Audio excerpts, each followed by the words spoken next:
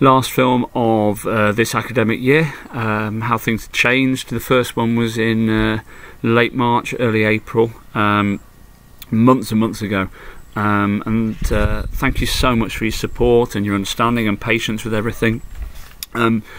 We are reviewing how we've done, and you know, let's hope it doesn't happen again, but should another lockdown or a local lockdown happen, the way in which we would work. One of the key learning points is that actually getting messages out to you is so important and difficult. I will continue to make these videos. Some parents have said that it's been useful to get the explanation behind some points, and we also know that at a time when everybody is emailing you so much stuff, that Parent Pay doesn't always get through, in terms of there's just so many emails to check through, it can get missed. We have identified an app that can be on a smartphone that just lets you know a notification is ready to access, or allows class teachers, year group leaders or team coaches to send messages out to targeted parents and carers. So hopefully that'll make things easier. We will continue to use Parent Pay, we will continue to use Twitter, this website. The team at Sunburst who have worked on the website have done such an incredible job, and that has really helped us getting information out to you. And we'll obviously continue to use White Rose Maths and Purple Mash as we continue when we're back at school. So in terms of September, the key news is that we're all back. We're all back in September. Government have very much given a clear drive that they expect, unless there are clear underlying health issues, children to be back in school in all ages. We have seen quite a lot of guidance from the government so far. There is more to come out in the middle of August, so we're hoping that we have everything sorted, but we will come back to you with another video shortly before the start of term. I'm hoping none of this is a surprise. You should have had the very lengthy letter that I sent out with your child's report that you received on Parent Pay. But we will be opening school to children for a transition morning or afternoon on the Thursday the 3rd or Friday the 4th of September. That gives them a chance to go into their new class. You should know who your child's class teacher is. Meet them, meet their classmates.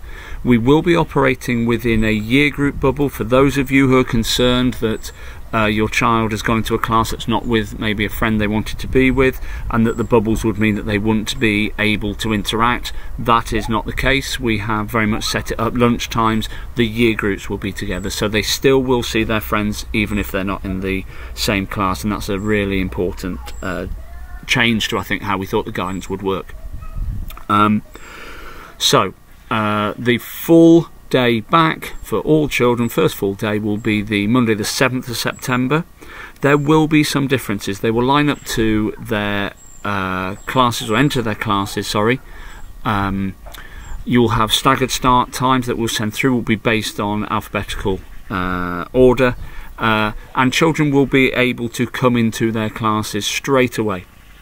They'll be able to then sit themselves down, get themselves ready. The teacher won't start teaching until everybody's in, but it just means that we don't have people moving around on the yard. It does mean that punctuality really matters this year. We need to know that all children are in, so that the teacher can then start their teaching for the day.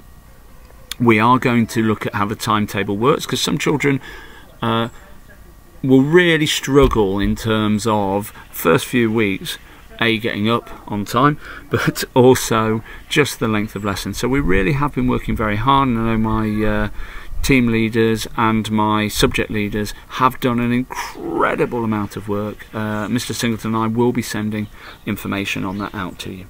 So children will come in.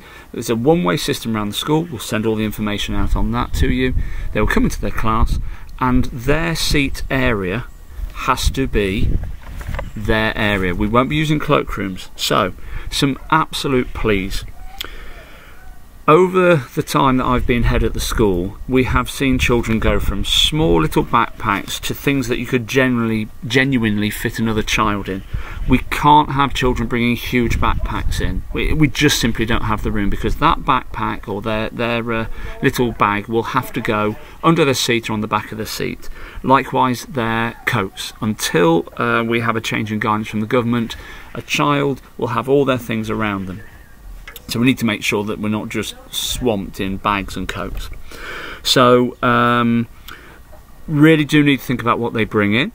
Again, PE, the day that your child does their PE, they will wear their kit into school. They can wear tracksuit trousers if they don't wish to be in shorts all day, but we would expect a child to be in PE kit. Again, it's about ensuring that children aren't all getting changed at the same time, and where do we put everything. And we are under really strict guidance from the government in terms of how everything works.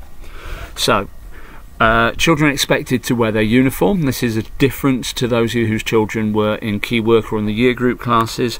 Again, national guidance is they expect children to be sat in rows and in uniform, so you'll see things will look a little bit different.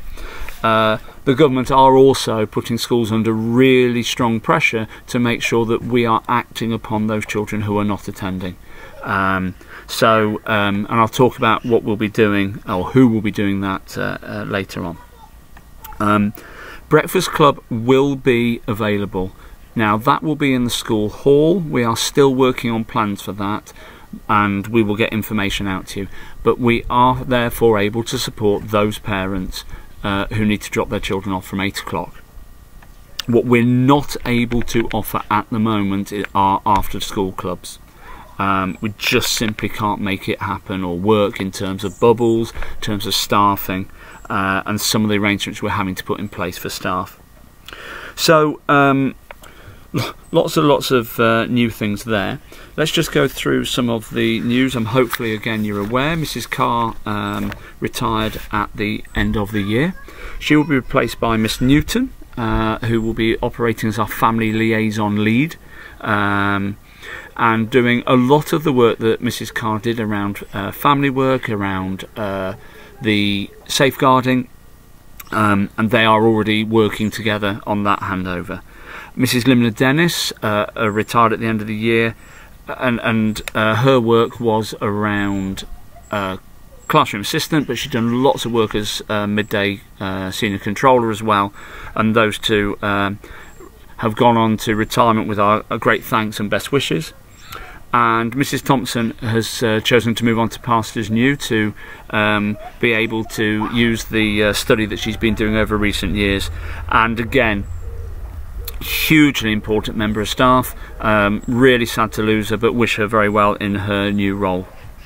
We also have some temporary absences. So Mrs. Barkworth and Miss Barton are both going to be leaving us fairly soon into the September term to go on to maternity leave. An exciting time for them. So Miss Barton will be covered for the year by Mr. Nyang, and we are also adding Mr. Graham as a sports apprentice. We'll be doing PE in a slightly different way and more sessions for the children each week. And Miss Hasnip will be returning as Mrs. Gowdy. So lots of changes there. And classes, in order to cover maternity cover, we've got a slightly different makeup of classes, as you'll have seen. So Mrs. Emery and Mrs. Tidwell West in reception, Mrs. Gowdy and Mrs. Thompson, and welcoming back Mr. Bailey to year 1, Miss O'Dwyer and Mrs. Lee, who will be having Miss Harper, trainee teacher, in with her. Year 3 will be Miss Law, Mrs. Copeman, job sharing, and Leo, and then Miss Nichols. Year 4, Mrs. Cheen and Mr. Whitehead, who will be having Mr. Ford, trainee teacher, in with him. Year 5, Miss Hannam and Mrs. Clark, and Year 6, Mrs. Dowding and Miss Jakes. We are also very pleased that we have found that we will be able to run triangulum, so that will be Mrs. Charlesworth operating in there. So really pleased that we've been able to find a way of making that work as well. you've got the transition arrangements, and then on top of that, a few other things just to go through. We did operate the food larder and food bank out of the nursery, and that isn't something we can't offer now because of changes in the nursery building, and that will be offered in a porta cabin behind the church hall. Continue to get great support from Agape. Father Jonathan Sibley has found some funding as well, and you will have had a message through, and it's on our Twitter feed as well. If you can volunteer to support that, we'd be incredibly grateful. If you do need support over the summer, please do contact Agape or Father Jonathan Sibley at any time if there's nobody in at school, but that is something that continues to operate. The other part of this is that the reason that nursery is not available to be used during the summer is that we have undertaken a huge amount of renovation work, because that is now going to be moving from the 9:45 to 11:45 provision, 15 hours, to full-time. And it's been heartbreaking over recent years that we've had to turn families away who want full-time support, or families have moved to other nurseries so they can get the 30 hours. It will open at 8 o'clock in the morning and close at 5, and food will be provided through our kitchens, through Miss Smith and her team, and the nursery will be managed by Mrs. Smith, who's joining us from a similar post in another school, and we have built a team of 5 to work together in there. It's a really exciting time. Because the way that budgets work since we moved into academy status, we only actually cleared that we had funding to do it and we could make it work 10 days before the end of term. So it has been incredibly hectic. Adverts have gone out, appointments have been made, and that will be running from the 7th of September. And marketing and adverts and all those sorts of things will be coming out next week. So lots and lots of exciting things. The food there will be done by Miss Smith and her team, and I have forgotten to mention school dinners. School dinners will continue to be provided, and they will be hot dinners. Miss Smith has worked very hard with Mrs. Rosher and I to look at how this can be done. New reception, children will be eating in the hall, as will year 5-6 on the second sitting. Years 1, 2, 3 and 4 will be fed in their rooms, but we have got a very good system to make that work. So if your child already receives school dinners, please continue to book in the usual way. We will send out information on this, because Miss Smith will be able to provide the same fantastic service. So lots and lots to share with you. I do hope that you're all safe. I do hope that you have a good summer. It looks as though the hot weather is returning. I would like to thank all of you who have supported us during this time, all those local businesses and families who have supported Food Bank, those of you who have been in touch during this period, whether it be around work, whether it be around the online learning or the blogging, those of you who have come to the online assemblies, thank you so much. And finally, I need to thank our team. We have 68 members of staff, and not one of them has taken a step back during this period, and they have been absolutely superb. I'm sure when we go through everything, I know there are things that we could have done differently, but obviously I'm looking at that through the prism of 4 or 5 months since we came into a sudden lockdown. But I know that staff have worked so hard during this period. Please don't believe what you read in the press about teachers sitting at home doing nothing.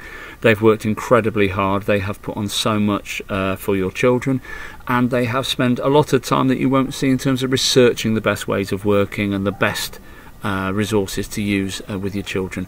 So I would sign off that, all our staff have been working incredibly hard. They've also been doing a huge amount of work set by Mrs. Ford, Mr.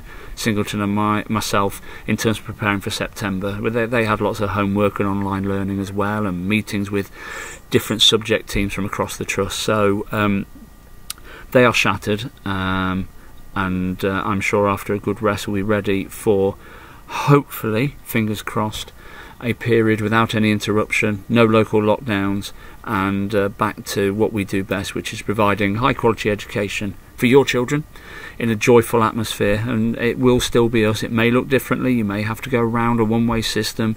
You may have to do without after school clubs for a couple of terms until we have clarity on how that can work, but it'll still be us, and it'll still be as magical as we can make it. Thanks ever so much. Stay safe.